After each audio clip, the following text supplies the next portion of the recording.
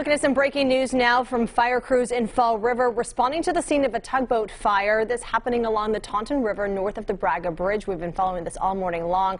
That's where we find 12 News reporter Logan Wilbur. He's been gathering information at the scene. And Logan, I'm wondering what you can tell us now.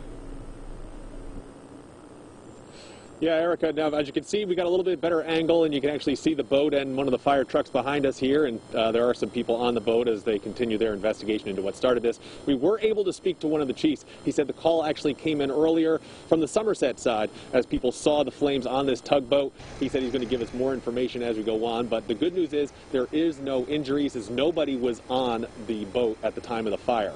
Now, we were able to get some video earlier upon our arrival, and this was just after the crews knocked down the fire and they were still investigating, checking the scene to make sure there was no hot spots or anything along those lines. And they were also making sure that there was nobody on the boat at that time. Again, just double checking that everything was clear. From what we were told, this was on 2 different decks of the boat potentially, so they were looking at all the different decks to make sure everything was clear, nothing spread anywhere that they missed.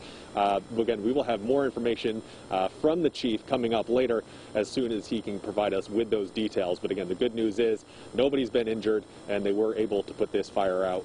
But as far as the investigation goes, it is ongoing, so they do not have any idea yet how that fire has been started. For now, reporting in Fall River, Logan Wilbur, 12 News.